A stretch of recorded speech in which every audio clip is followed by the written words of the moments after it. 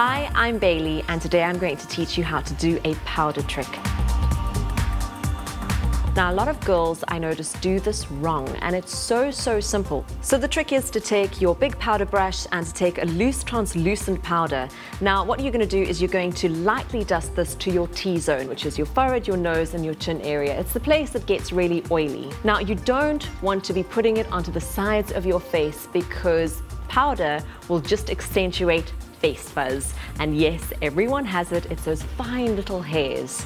So you're going to dust your brush in, tap off any of the excess, and then lightly dust, concentrating on those really oily zones, which is the nose especially and the forehead, onto the chin area, and that's it. You do not want to go onto the cheeks, you do not want to go onto the sides of your face. So you'll say goodbye to face fuzz forever. Now, another great tip with translucent powder, just to ensure that you don't have any panda eyes, is to take quite a bit. Now you're going to shake off some of it, but you're going to leave a lot of it onto your brush, and you're going to apply it quite heavily under the eye area.